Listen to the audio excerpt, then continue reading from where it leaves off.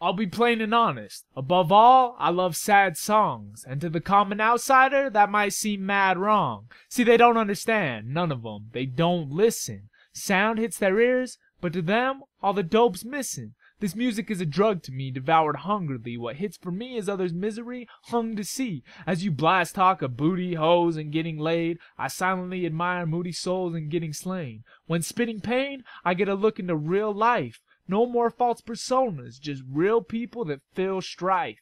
A daunting task to throw off the haunting mask and give space in a song to what's in your taunting past. My views get confused, others haven't walked in my shoes. They're naive and don't perceive value when talk of the blues. See, music is my life, and there's only one other. The bright ray of hope that I call my young brother. My little bro is close to me, in the prime of his youth. Hard for me to decide when it should be time for the truth. We've always been close, from the moment of birth. I'm so scared for the time when fate opens the earth. He won't understand where or why. He's not old enough. Do I dare to cry? I know he will when told this stuff. So I followed my idols and made music my medium.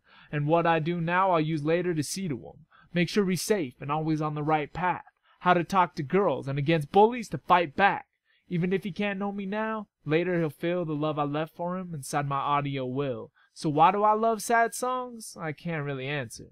But I guess in part, it's on account of the cancer.